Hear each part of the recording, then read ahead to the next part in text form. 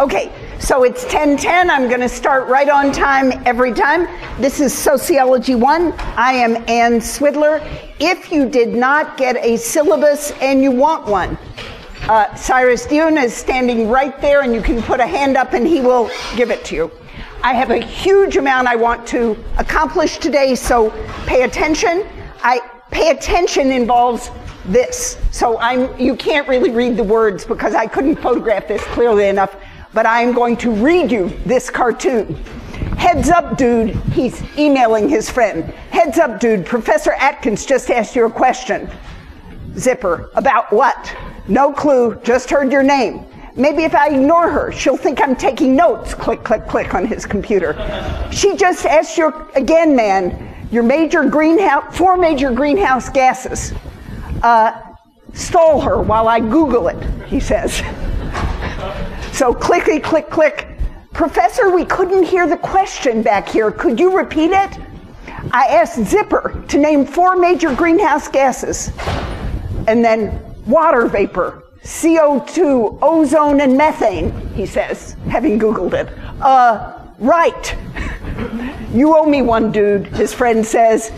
If this keeps up, I'll never get through my email. Click, click, click. Okay, so if you take notes on your computer, that's fine with me, but I do not want you checking a website, Facebook, looking at anything else. I do not want you using your computer for any other purpose in my class. If you do, I will see it, because the kid behind you will be distracted looking over your shoulder. And I will stop the class and humiliate you and ask you to leave. So don't do it. It's incredibly rude. Don't do it. Okay? Don't even think about it. Don't do it. Okay? This is an interpersonal situation. It's, believe it or not, you and I actually have now a relationship of sorts. And so I'm asking you not to do something rude.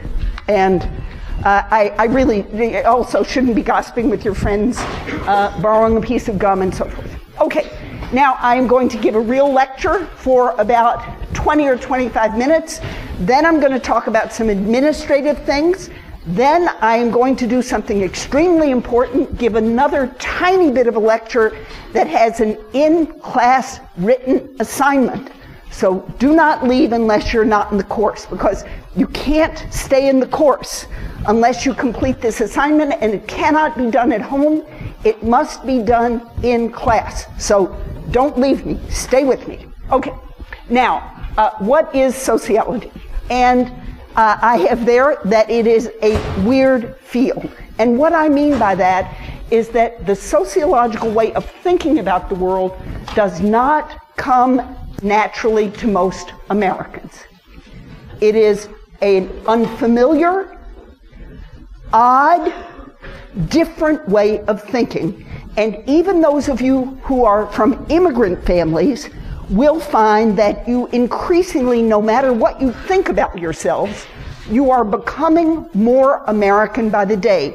Indeed, there is a lot of research showing that even those of you who are visiting from abroad will be changed by this experience. There's actually very good research on Japanese students showing that having spent time outside of Japan, in Canada or the US at all, changes people, changes the way they think about the self. So, what is sociology? Well, you could say it is the systematic, this is not going to be very informative, it is the systematic study of social life, or the attempt to explain the causes and consequences of social phenomena. But the reason it's a weird field is because most of us tend to think about everything that happens as being determined by our own individual traits. We think that it's how much character we have, how hard we work, how committed we are, whether we're good people or not. And for example, we have an election coming up. And rather than people really being focused on policy or even party platforms, they are mainly concerned about whether these two people are good people. And in fact, the polls show that people like Obama better. He's better on the sort of relaxed, get together with people, somehow comfortable in his own skin factor. And Romney, people are afraid, is too cold. Well, in most countries in the world, actually, these features play a much smaller role, and people are much more worried about what political party people are in and how they actually would organize policy. But Americans tend to think in terms of individuals. And in fact, I see this, I like murder mysteries, so I read a lot of mystery novels. And one thing you will notice is that French murder mysteries, for example, the classics are by an author named Simenon, and the chief detective is Instructor Maigret, M-A-I-G-R-E-T. And Inspector Maigret is a bureaucrat. He's actually the director of a major office of the Paris police force. He's a conventional guy. He has a team of people who work for him. He has deep psychological insight into the weirdness of human personality, but he goes home every day for lunch cooked by his wife. Drinks a little glass of brandy. Madame Maigret, makes a chicken for him, something like this. The American detective would never, never, never be a bureaucrat. He would be a cop who got dismissed from the force because he was rebellious. He would be, the classic American detective is a down-and-out detective. He works in a shabby little office, or lately she works in a shabby little office where the phone never rings, barely scraping by, totally outside the rules, operates completely unconventionally. In other words, the heroes in this individualistic culture are not people who are part of a social organization, not people who are part of a system, not people who are part of a social institution. They are lone rangers. They are by themselves. And you can think all the way, the Matt Damon movies, this endures right down to the present, even though we don't watch Westerns. It's the lone cowboy, the person who can't get along in society, who is the hero. Well, that makes it very hard within that cultural experience to think about the power of social forces. So sociology is a weird field, largely because it requires you to rework your intuitions a little bit. Now, when you do that, it is enormously fun, enormously interesting, enormously revealing, but at first, it does not come naturally. It will not be easy. And this leads me to say this is not an easy course. So if you started doing the readings, you already recognize that the first week's readings are very, very difficult. The thing you're reading was written, I think in 1902. So the very, very beginning of the last century. It was translated not very well sometime in the 1930s or 40s. And so it's just, we recognize this. You have very few pages, but the pages you have are quite tough going. But it's difficult for even a deeper reason, which is that at first it will not naturally fit with your intuitions. So this leads me to say something quite important, especially to those of you who are college freshmen or transfer students for whom this is your first semester at Cal, which is do not fall behind at the beginning of your courses. And this is true not just for this course, but for every course. One of my lectures, my freshman year in college, someone said, keep up for the first 6 weeks and you will be okay. And what the person meant by that was that once you have understood the kind of thing a course is about, the readings get easier, writing the papers gets easier, everything sort of, but that if you don't get those first 6 weeks down where you really understand it, then trying to do it later you don't know what you're reading. You don't know what they're talking about. You don't understand it. So in this course and in every course, you should really put other things aside. It's not the first 6 weeks party and then I'll do some schoolwork. It's the first 6 weeks really work. Then you can explore more what college might have available, join a club, do political work, yes, join the campus newspaper, whatever your favorite activity would be. But keep up. The second thing, and this isn't just about sociology, again, the part that's about sociology is that once you get intuitively what we're doing, you can only get that by reading, by going to the lectures, by paying attention. The second thing I would urge you to do in all your classes is take notes. Don't just sit there watching. You might not see it right now, but some of the lectures at least will be quite entertaining. I think I'm a fun lecturer, won teaching awards, blah, blah, blah. But if you think you will remember, that is incorrect. You will not remember. And if you have not processed what you heard through your own mind and written it down, it will not stay in your brain. Now, there's one other thing. This course, either this is the good news or the bad news, is being webcast. So you can actually either skip a lecture and watch it on the web. I hope not too many people will do that or the room will kind of shrink. But this is an experiment. I'll find out what it's like. I'll find out whether I'm lecturing to an empty classroom, which I would hate. And it means that you could review. But do not imagine that you are going to, sit there the night before the final exam and listen to 26 hours of lectures. No, it's not just that you don't have 26 hours. It's that process of really incorporating what you've learned so that you can think with it cannot happen unless you do everything as the course is going along, especially early on. So invest your time now. Okay, now, substantively, today I'm going to talk about one of the great sociologists, the person you're reading this week, Emile Durkheim, and his classic book, Suicide.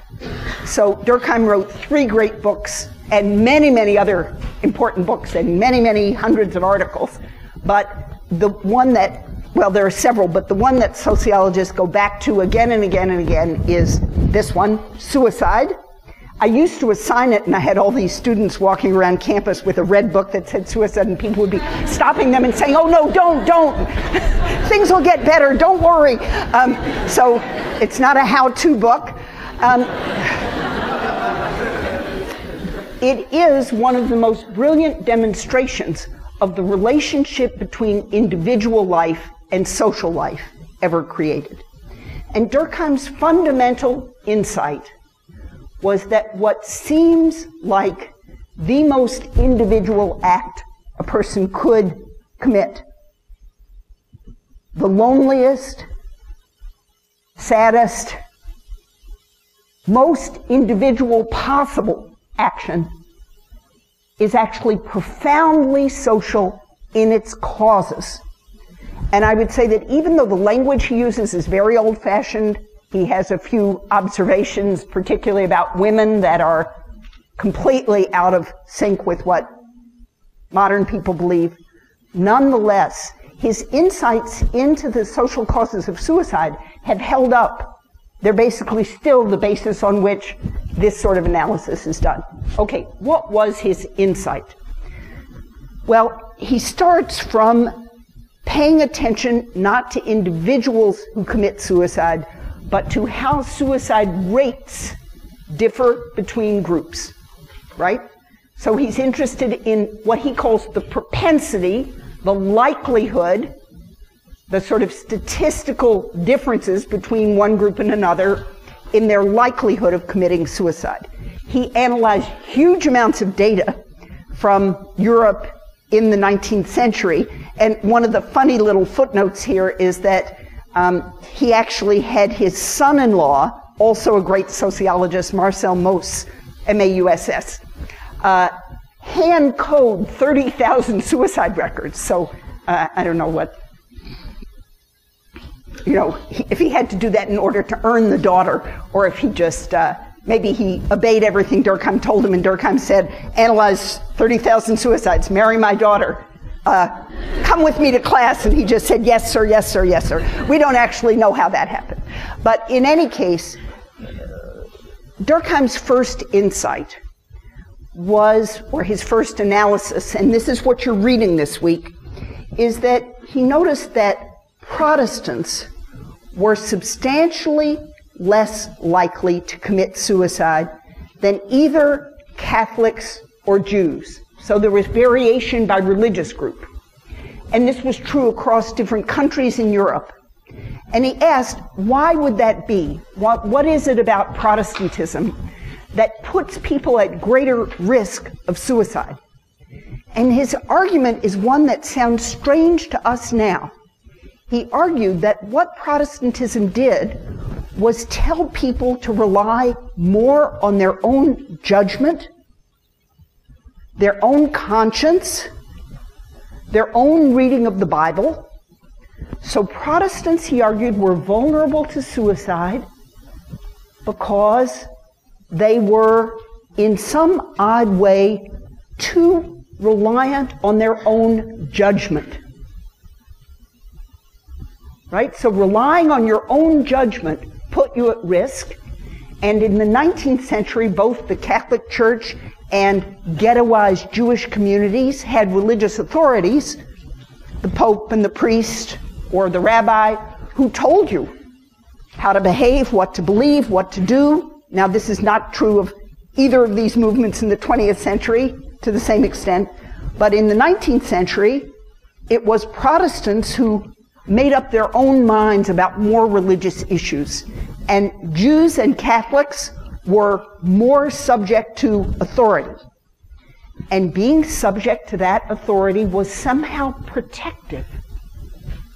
Now, why would it be protective against suicide? We're not talking about making you a happier person, just protective against suicide, to be told what to think and make you vulnerable to suicide, to exercise your own judgment. And Durkheim developed this category of egoistic suicide to explain suicides of this type. And what is the problem with egoistic suicide? What is it, the problem with Protestantism in Durkheim's understanding? For Durkheim, the problem is that if you have to answer the question, what should I live for? You're feeling bad, you're feeling depressed, and you ask, what should I live for? If the answer to that question is, well, me, my rationality, my understanding of the world, my judgment, my freedom, and you don't like yourself. That day you hate yourself. Then the answer to the question of what you should live for is there's really not much outside yourself that matters. And so there isn't a reason to live, right? And being told by other people, by your community, by an authority, what's true, what's real, what matters, means you have something outside of yourself to live for. And Durkheim was saying that what protects people against egoistic suicide is that they have something outside themselves, greater than themselves, that provides meaning and purpose. It's the answer to the question, what do I have to live for? Now, Durkheim further pursued this and kind of tried to prove that egoistic suicide really was a social cause, that there really were social causes that created this sort of suicide, by looking at the difference between married and single people. And he showed that married people are considerably protected against suicide. He did even though he didn't have computers, needless to say, maybe that's not obvious to me. These were all hand calculations. They didn't even have calculators. So, I mean, they may have had mechanical ones or an abacus or something. But this is really hard work to do this. he showed that married people are protected against suicide compared to single people. This is still true. Being married is hugely protective for your health in a whole variety of ways.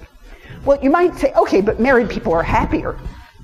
You know, they have companionship, Well, what he showed that's so brilliant is that even widows and widowers are protected against suicide compared to single people. Especially, he showed, if they have children.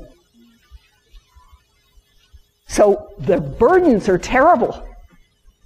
You're a young wife, your husband dies. In the 19th century, you would have had almost no way to support yourself. Why would that be protective against suicide? I would assume you're miserable, even compared to a single person. But think about it. Egoistic suicide is the kind where you have nothing to live for outside of yourself. And if you're a widowed parent with children, you have to keep going. You have to keep going for your children.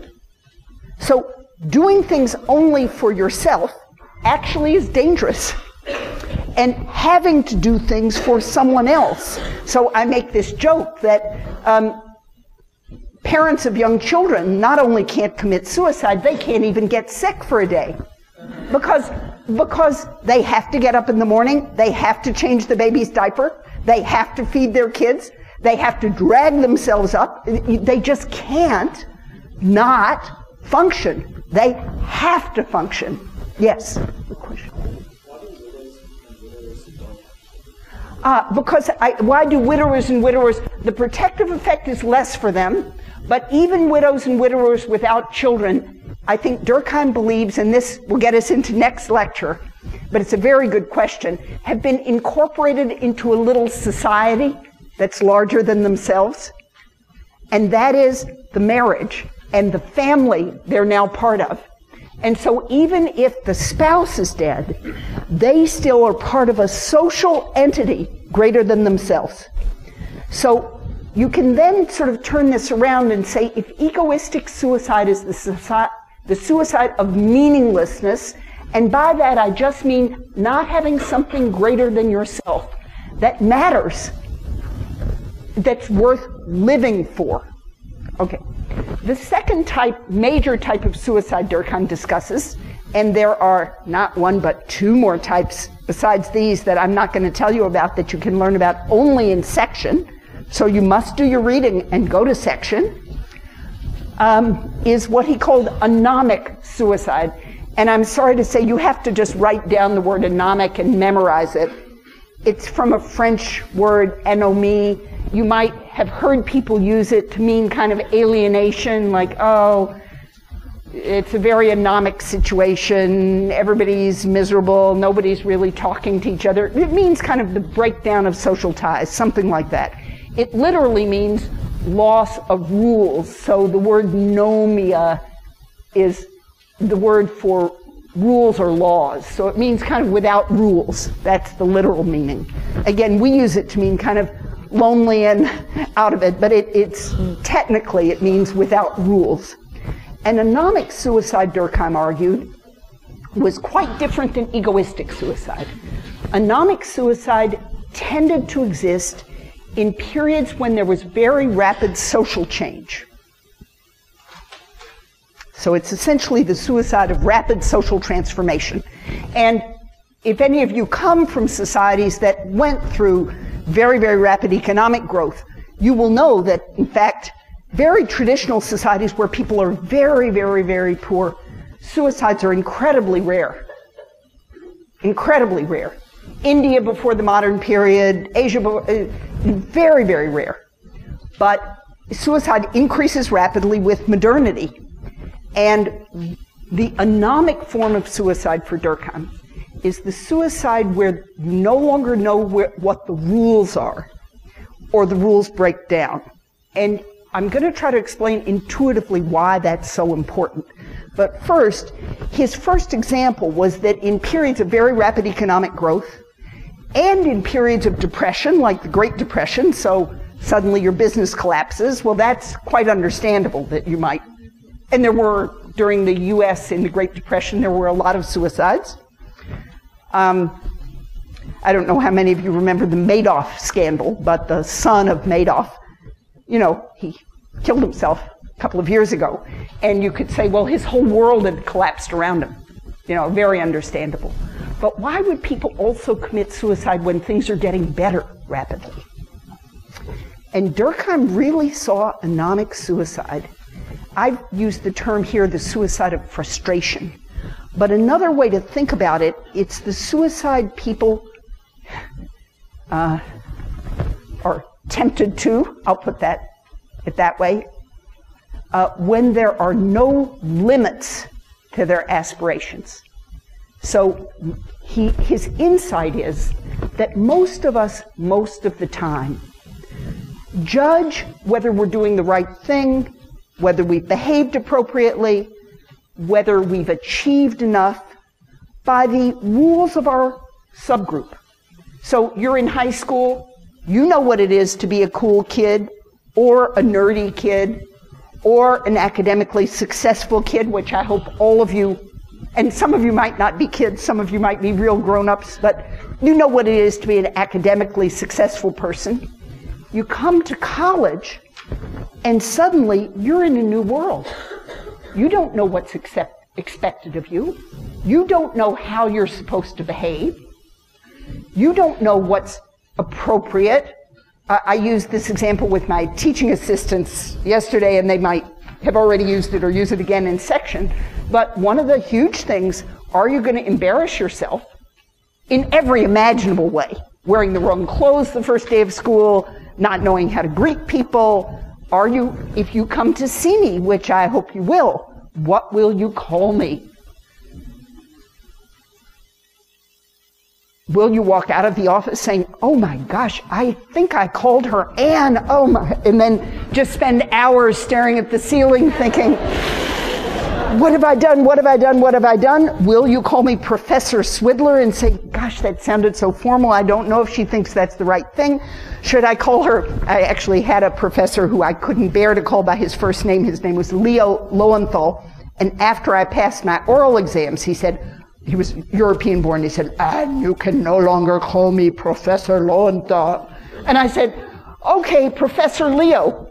And so I just couldn't bring myself. Okay, but when you don't know what the rules are anymore, because suddenly the rules have changed, you're in a lot greater danger of making a lot more mistakes and feeling a lot more awkward and uncomfortable and bad about yourself. So that's just one obvious thing, that if the rules suddenly change on you. But Durkheim is thinking of this in a deeper sense.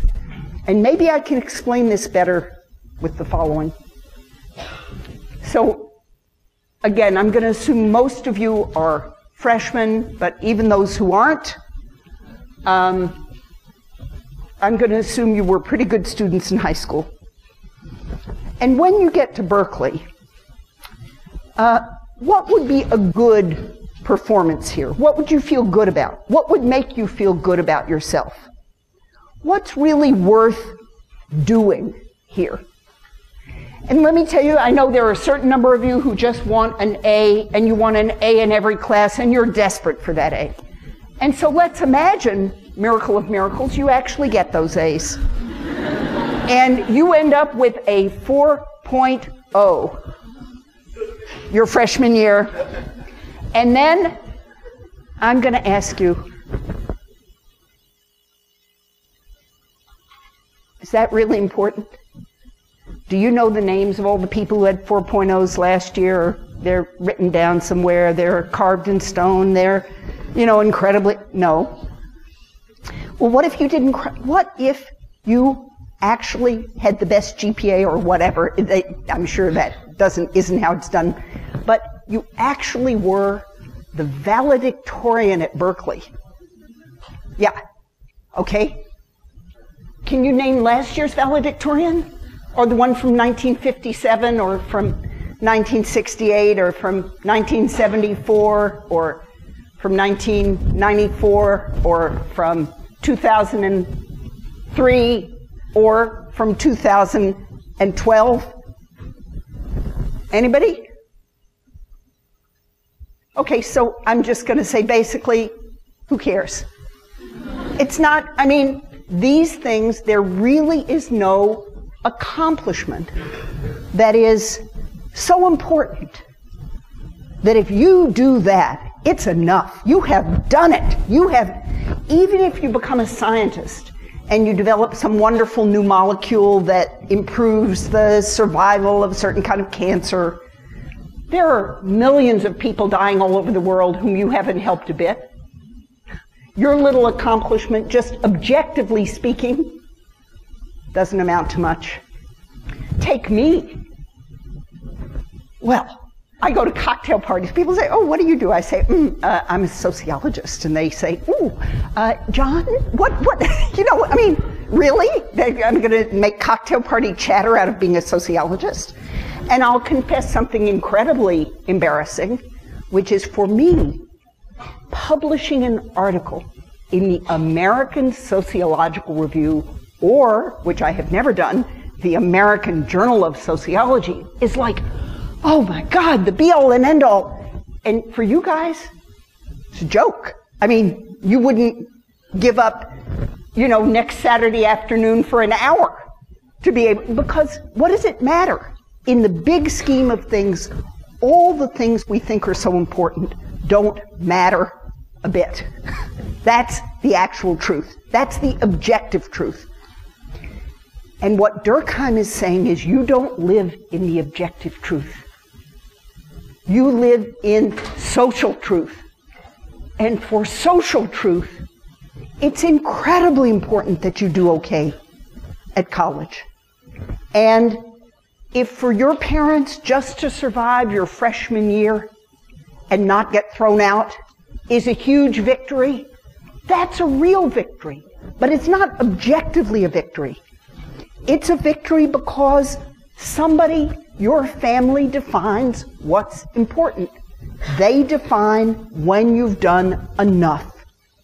And if you're the first person in your college ever to go, your first person in your family ever to go to college, then getting here was a huge achievement.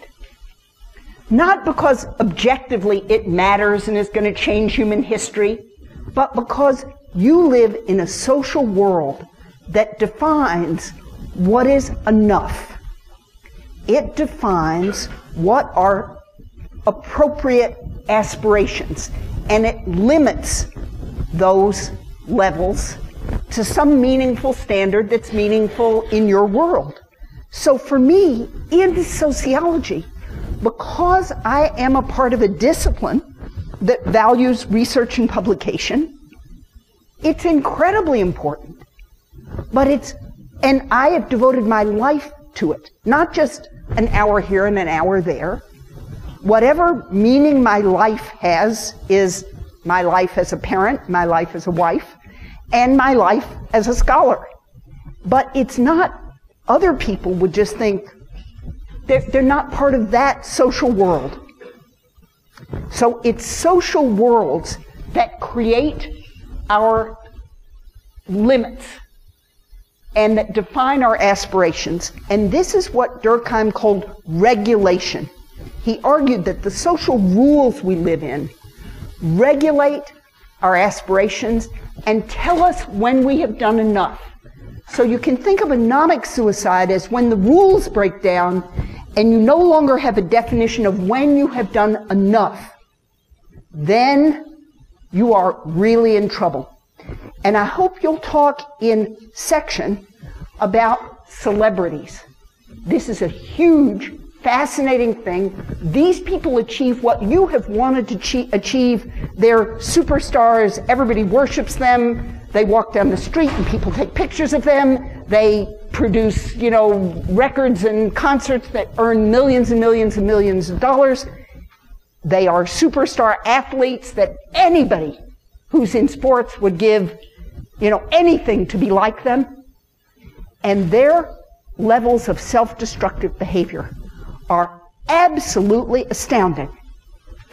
They destroy themselves at a rate that is just, and it's because they have no limits. So I'm going to ask you to think in section about what it means to have no limits on your aspirations, no limits on your behavior. Okay, now I'm going to take a break. Do not go anywhere. I want the GSIs to start handing out one of these to each of you, and you are going to have to write something. So I want you to pay attention while I talk to you. So don't pay attention to anything but me, except get a sheet, and then I will tell you what to do. But first I'm going to talk about a few details of the course, and then I'm going to tell you what you're going to do with this sheet. So, shh, quiet. No talk, no talk. Okay, all right, so first, grading in the course. The basic system is 10% for the midterm, and this will be on the PowerPoint, you don't have to worry about it. 30% for the final exam, so there are 2 in-class exams, 20% for each of the 2 papers, and 20% for section participation. I want to highlight this last point, which is that all grading is on a 0 to 100 scale. So not doing something will destroy your grade. Basically, if you fail to do any of those things, if you blow off section and get a 0, you will fail the course. It takes 20 points off the top of your grade. So conceivably, if you did everything perfectly, you could get an 80, which is the lowest imaginable B-. But it does not pay to skip anything. So that's the basic point. The second thing is, what is the standard? And I want to just say, I want you to do the reading, to attend and pay attention in lectures, not be asleep, not stare off into space, but try to pay attention. Go to section. If you really do all the work in the course, so it's not, we're not giving out it's the 1-page sheet that they need. Yeah. If you really do all the work in the course, I hope you would get at least a B. If you do all the work in the course well, you'll get some kind of A. And if you mess up and you don't do it, those are the people who get the C's, D's, and F's. So I guess what I'm trying to say is I am basically an easy grader. I want you to do well. If everybody does great work, they can all have A's and A- or whatever. But if you do not do the work, and it's a hard course, it has a lot of work, I will fail you. And there are plenty of F's in this course every year because people basically blow off the work. They don't do it. And I mean they don't do it, and I won't have it. So if you're not going to do the work in the course, don't take the course. It's not a gut. It's not an easy course. It's a course for people who ideally want to be sociology majors. We put a huge amount of resources into the course, and I want you to do it. Okay, now, this assignment has 2 parts.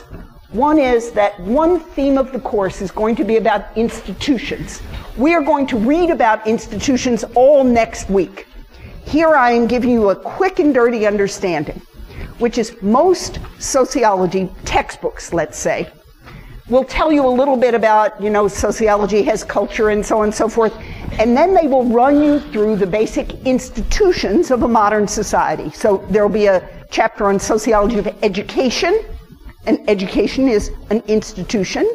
There will be sociology of law, sociology of the family, sociology of religion, sociology of politics, sociology of there's now a field, economic sociology. So the basic institutions of a modern society are things like the legal order, the family, religion, the economy, government.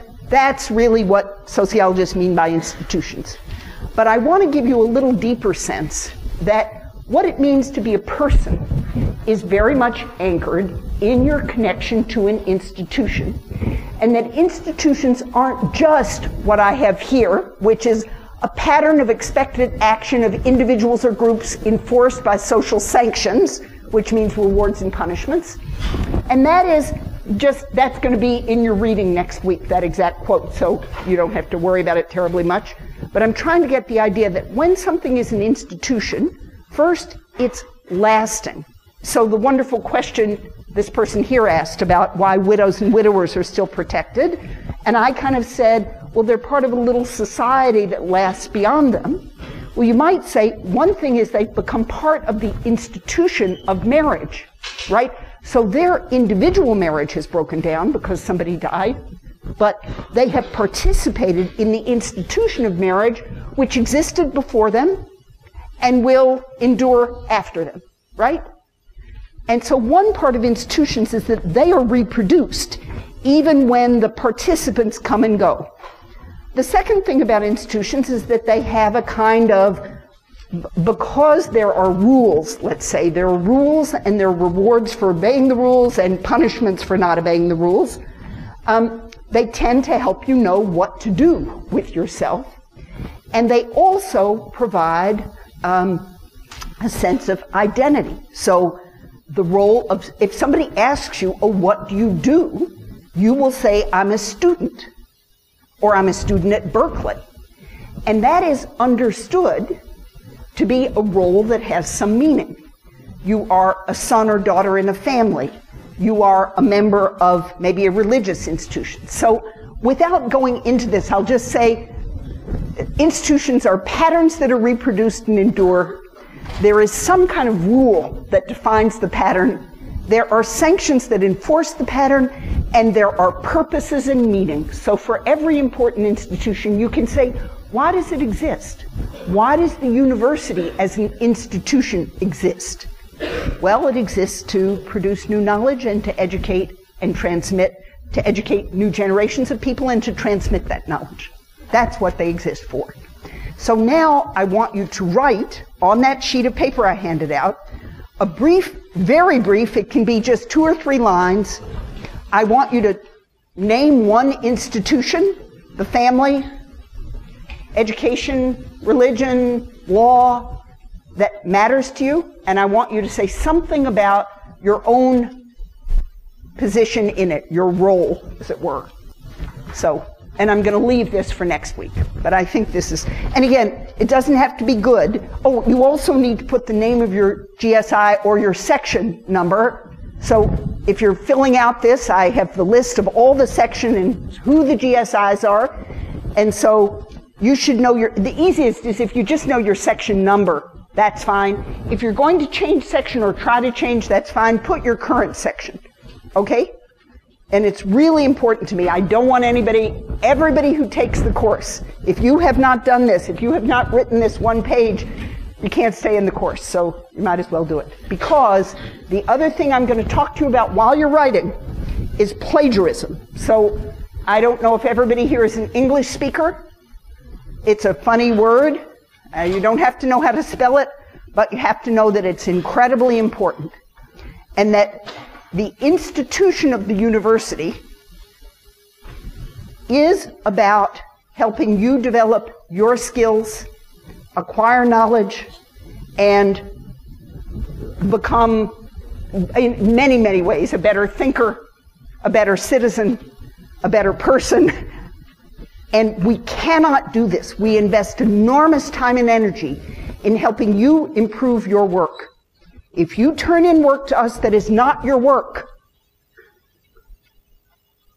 we are enraged. So there are many parts of social life where it's fine to copy.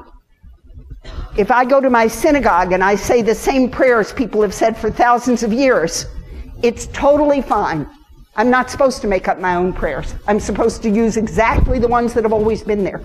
There are many other situations where if you go home and tell your friends everything you learned in class, I'm thrilled. I don't want copyright. I want everybody in the world to share my wonderful ideas. No, but I do not want you to copy anything. Not from, if you copy from the web, we will find it. I guarantee it. If you borrow a paper from somebody else, from your fraternity or sorority, this incenses. I go to sorority dinners, I love the Greek system, but the one thing I hate is that they keep files of old papers. I don't give the papers out. I mean, you have to come get your paper from me or give me an envelope because I'm not leaving it around for somebody to collect. And we will catch it. And we will try to get you thrown out of the university. So just let me tell you, however embarrassing you think your English is, how you can be illiterate and we will work with you. But if you try to fake work that is not yours, If you copy a paper, buy a paper, borrow a paper, copy a paragraph from somewhere. So we don't expect you to have all your own ideas. The whole point is to teach you ideas, for you to learn ideas. The ideas don't come out of your head, they come from elsewhere. Of course, you're going to put in your paper ideas that you got from your reading. If you quote something, fine, put quotation marks around it, tell us where you got it. I don't care much about footnote format. You can use any, just give us the title of the book and the page number. Fine. I'm not worried about that. You know what copying is. You know what it is to lift things off the internet. I read the papers. I know this has become incredibly common in American high schools, and it is not going to happen here. And again, if it does happen, it creates huge amounts of paperwork for us, because I have to take you to the dean's office. I have to fill out a whole complicated form about what the punishment is. I will fail your assignment, and I will fail you for the course, and I will do everything in my power to get you thrown out. So just don't do it, okay? And there's a reason, which is that the university is a place that's about helping you improve your skills, about teaching you, and we cannot teach you if we do not know how you write, the mistakes you make. Those mistakes are precious to us. We love your mistakes, right? A perfect paper that someone else wrote is useless. A paper full of errors that you made because you actually don't understand something is great, because then we can help you understand. So there is a real reason. It's not I don't make money out of copyright law or anything. These are the institutional purposes. In my role as a professor, I'm just telling you, this is one of the greatest academic crimes. Professors get fired from their jobs if they do it. It is just unacceptable. So I want you now to write in your own words. It can be as simple as you want, your understanding of plagiarism. And I want you to promise that you won't do it in your own words, and I want you to sign the bottom of that page. And you cannot take my class unless you do that. So you've got 2 minutes, and go for it, and then you can hand all those things in to me, and I won't yell at you anymore. I promise. Huh? Oh, yes. Right. Can I give you back the section numbers? Yeah, I spent a lot of time actually trying to fit everything on the slide. It was a little tricky. And then while you're doing that, I will say I've told you none of the practical things I meant to tell you. So, shh, don't talk. The reader is going to be available by tomorrow morning for those of you who want it. This week's readings are on B-Space. If you are not in the course and after this you still want to join, the only way to be in the course or to change sections is to attend a section and have the GSI tell you there is room, and then the GSI will tell me. That's true for concurrent enrollment students. That's true for people who aren't in the course at all, and that's true for people who, if you want to get on B-Space, I can email me and I can put you in as a student or a guest or something. Yeah. Okay, so finish filling out. I need you to tell me what plagiarism is and that you're not going to do it. Yes? You forgot which section? At the time and you don't know the time and you don't know the number or anything? Well, just say, forgot which section, and we'll look you up. Okay. Okay, and then when you're done, bring me your sheets or give them to one of the GSIs. Thank you so much.